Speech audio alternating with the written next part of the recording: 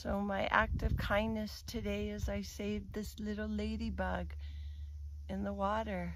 So there are no coincidences in life, and every time I see a ladybug, I feel like it's my grandma Jane showing up.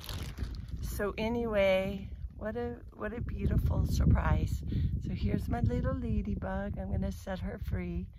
She went into immobility response, which animals do when they experience trauma. They just stop and they regroup, and once their nervous systems have reset, then and they feel safe, they move on. So for about a minute, I didn't know if she was alive, and then after she reset her little nervous system, she's moving around, and I saved a ladybug today.